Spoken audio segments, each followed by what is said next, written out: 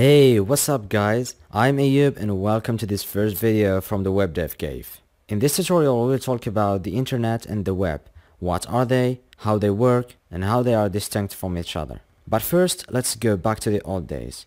Now this is not a history class, don't be afraid, but a little bit of background will help us to understand the evolution process down the road and to better get the concepts.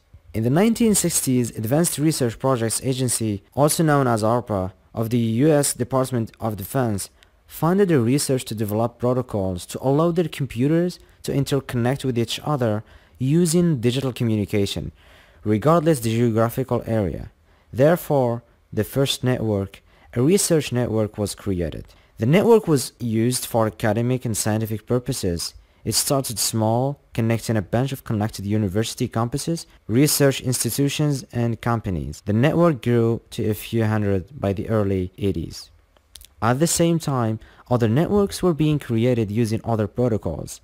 We'll cover networking and protocols in much more details in other videos. But for now, let's talk just about networks and the internet. As I said, other networks were being created using other protocols, networks such as X25, Usenet, and others. But down the road, a problem raised. People who were using these networks wanted to interconnect with each other by connecting the networks together. And in order to successfully interconnect, networks must use the exact same protocols. This problem led to the invention of a global unique suite of protocols called TCP/IP, thus the advent of the internet. Let's talk about the internet. The internet is a sort of a nickname of a global internetwork. Now let's stop here and see what is a network. A network is a group of computer systems, two or more, interconnected together for the sake of communicating and exchanging data using links.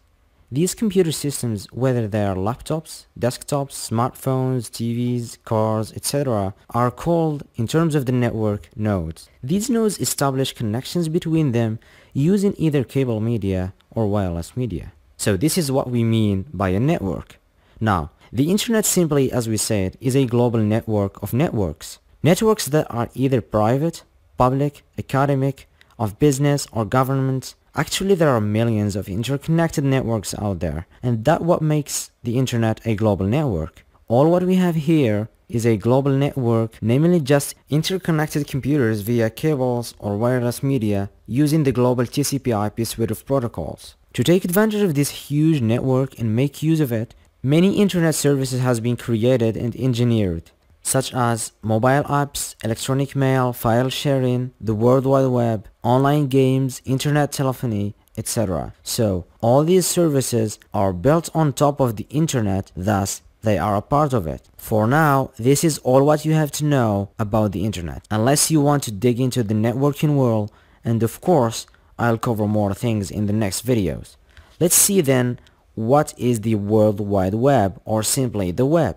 The World Wide Web is probably the most commonly used service on the internet, allowing people to search, get, and share data. Therefore, it's the most influential application in this world. To be more specific, the web is a sort of virtual system that interconnects resources on the internet, such as documents, images, videos, and many other resources via hyperlinks and referenced with URIs, Uniform Resource Identifier. We use web browsers such as Chrome, Internet Explorer, Firefox, Safari, and other similar programs to have access to web resources. Usually those resources are presented in web pages, sometimes in structured interrelated group of web pages called websites. Web pages are created using HTML for structuring the page, CSS to style it, usually to give it a nice look, and we use scripting languages to add interactivity to the web page and make it more user-friendly. We still have a lot to cover, but in this video, we just try to differentiate the internet from the web. So, to sum up, we've seen that the internet is a global network of networks and that the network is a group of interconnected computer systems. We have also seen that we make use of the internet by building on top of its services such as the World Wide Web, file sharing, emailing, etc. Also, the web is a system of interconnected resources that are presented in the web using web pages or websites. To access these web pages or websites, we use web browsers. I hope you found this video useful and that you've learned something from it, and yeah, don't forget to subscribe. Tell the next video,